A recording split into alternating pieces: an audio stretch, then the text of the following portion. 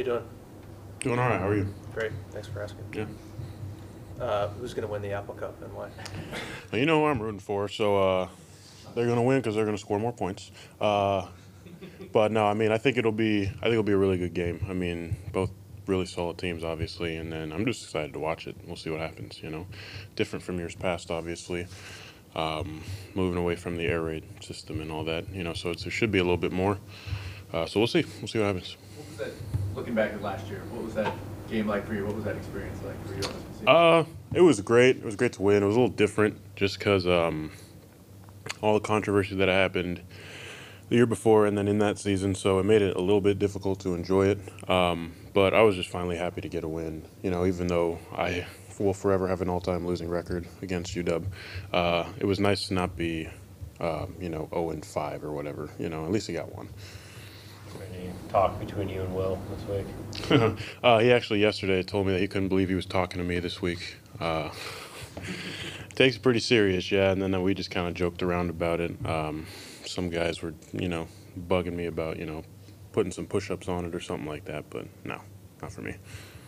Is there a different feel to a rivalry game in college like that as opposed to NFL games at all? Or?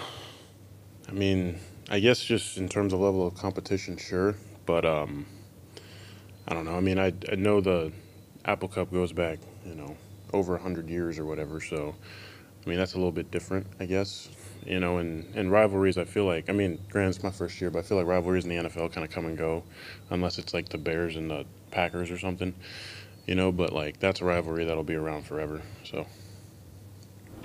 Abe, how do you feel at this point of your first NFL season, physically and all that? You had the whole grind of the draft process leading up to that, jumping straight into the NFL training camps and stuff. How do you kind of physically handle your first season at the stage?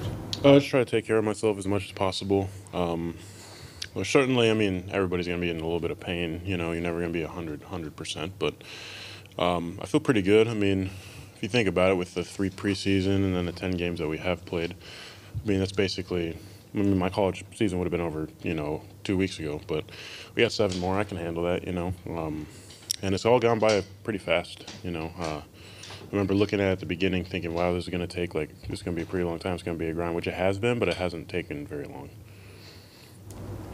If you met Maxx Crosby, do you just sort of have a thought on him and kind of what you've seen on him? Oh, he's a phenomenal player. I mean, for, his 3rd year in the league or whatever he is. I mean, he's a year older than I am, if you can believe that. I'm 24, he's 25. So it'll be a good challenge for me.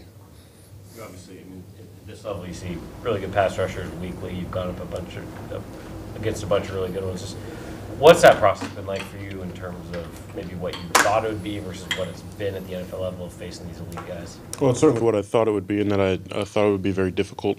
And it has been, but, this is the NFL. It's not the NFL for no reason, right? But, I was actually talking to, or Coach Carroll came up to me when I got here pretty early in the morning 2 weeks ago, and he was asking me what my mindset was. And I was like, well, I mean, it's not every day you go against Hall of Fame guys, but they got to play against me too, So, I mean, for as inexperienced and I guess as fresh as I am, I still take that mentality kind of to everything.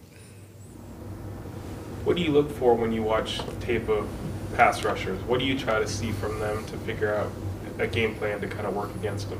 It just ranges from, pretty much everything, I guess, from stance to alignments to, giveaways, maybe what hand they use first or what shoulder they might go for, and then, whether they're an elusive rusher, a speed rusher, or like a speed to power rusher. So it all kind of factors in. I forget, going back to high school, was UW in the mix for you, recruiting-wise? Were they? Kind of towards the end, not really. And it just never really materialized. So Thanksgiving, you just like to mix it all together? Yes, always have. Just for efficiency, or do you think it's better than I mean, I like to get kind of everything at once. And so I figured out as a kid, instead of just taking a piece from each repetitively, you just throw it all together and just swirl it around. Worked a little easier for me. What was on the playlist on the flight to Munich? For me, there was a lot. When we were landing, I was listening to German heavy metal, if you can believe it. Band called Rammstein, if anyone's interested. But, I don't know. It was a long flight, and I slept for a little bit. So, I kind of just went back and forth between everything. Was the field, like people talk about the field, from a blocking standpoint, was it challenging at all? Or Yeah, it was terrible. I mean, it's a soccer field, right? So, I mean, but at the same time, it was terrible for us. It was terrible for them as well. So that kind of evens the playing field, so to speak. But yeah, I mean, I if I had to pick, I wouldn't have chosen to play there, you know, on that field. Good. Yep. All right. Thank you. Thanks, Dave. Yep.